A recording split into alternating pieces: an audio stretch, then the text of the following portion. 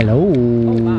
Hello. I was at lunch yesterday when I got the word about Piggie Stardust, and I nearly jumped for joy. I was so happy. I had been very distraught. Everyone here at the shelter was very distraught because we had no idea if she was safe, healthy, whether she, you know, something nefarious had happened to her. We just had no idea. So we were all so elated to find her safe and to have her back in our care. Yeah, how did she seem when she came back here? Well, I didn't get to see her right away, but she seemed fine. You know, our team is watching her. She did have some abrasions on her ear that I hadn't seen before. Not really sure what caused them, and she does smell very strongly of smoke. So we don't know if she was exposed to smoke or if she had inhaled any smoke, so they're watching her very closely.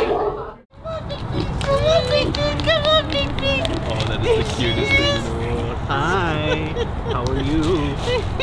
Are you a little happy girl? She's like, what do you got? You got something to eat?